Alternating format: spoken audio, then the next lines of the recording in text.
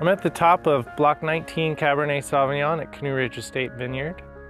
We're in an arid site in southeastern Washington on the banks of the mighty Columbia River.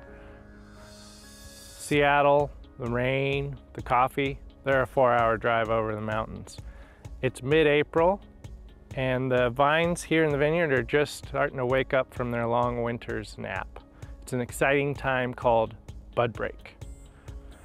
In the winter, the vines go dormant to protect themselves from the cold, and here in Washington, the cold can be quite harsh. Mimi Nye is our vineyard manager, and she's been with these vines since they were planted. So she's actually more of the vineyard founder, and she's our resident expert. About a month ago, these vines were completely dormant. So what that means is in the fall, when it gets cold, all the sap flows down to the roots, so the plants get really dry. So these, where you see shoots now, there were buds. And those buds, we don't want those to freeze in the winter. So the vine protects itself.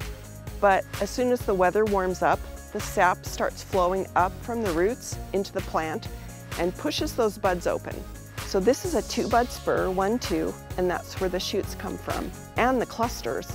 So we want to space the shoots and clusters along this cordon, so there's plenty of room for all the clusters to ripen. In 6 short months, we'll be picking these grapes, and a lot will happen in the vineyard in that period of time.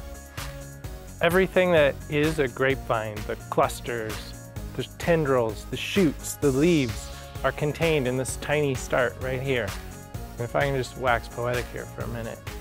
When you see this, you realize how closely tied wine is to the whims and vagaries of Mother Nature. When you're enjoying a glass of Cabernet Sauvignon, you might think to yourself, from whence came this mighty wine? I give you this humble beginning.